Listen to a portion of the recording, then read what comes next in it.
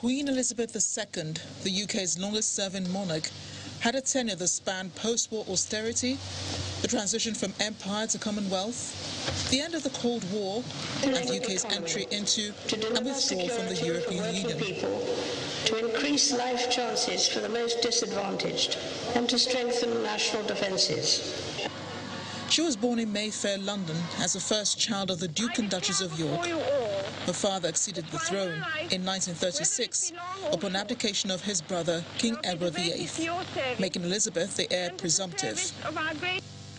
When her father died in February 1952, Elizabeth became Queen Regent.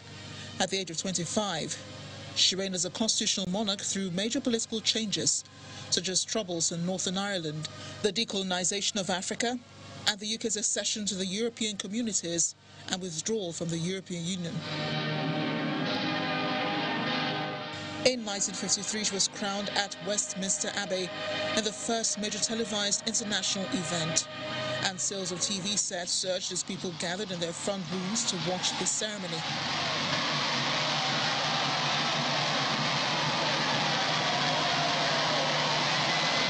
Her reign spanned 14 prime ministers, starting with Winston Churchill, born in 1874, and including Liz Truss, the country's new prime minister, born 101 years later in 1975, and appointed by the Queen earlier this week.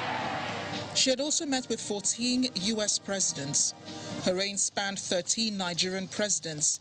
She visited Nigeria twice between January and February of 1956 and in December of 2003 to attend the Commonwealth Heads of Government meeting.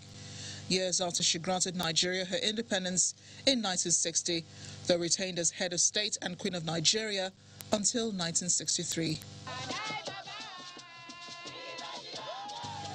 In 1977, the Queen toured Britain and the Commonwealth for her Silver Jubilee, reiterating her vows of service. The celebration was a ray of light in a period of economic gloom, industrial decline, and a series of industrial disputes. The lowest point of her reign was in 1992 when her first son, Prince Charles, separated from his wife Diana following a tell-all book. Her second son, Prince Andrew, also separated from his wife, and her only daughter, Princess Anne, divorced her husband, while Windsor Castle was seriously damaged by fire. Then there was Diana's death in 1997. Things brightened again when the Golden Jubilee came along in 2002, and Britain once again showed their support for the monarchy. In 2012, the Queen once again toured every region of Britain ahead of a 4-day party marking her Diamond Jubilee, while other royals made visits across the Commonwealth. The monarch followed up with a starring role at the London Olympics, appearing alongside James Bond actor Daniel Craig at the opening ceremony. When the coronavirus struck in 2020, the Queen was forced into isolation, but she continued to carry out her engagements online. She braved through the passing of her beloved Prince Philip and his funeral in April 2021. Fears for her health grew later after she spent a night in hospital out of an abundance of caution. Perhaps the last time the Queen was seen was at the celebration of her Platinum Jubilee in June this year, when she appeared on the balcony of Buckingham Palace for a few minutes and waved, much to the delights of the crowd.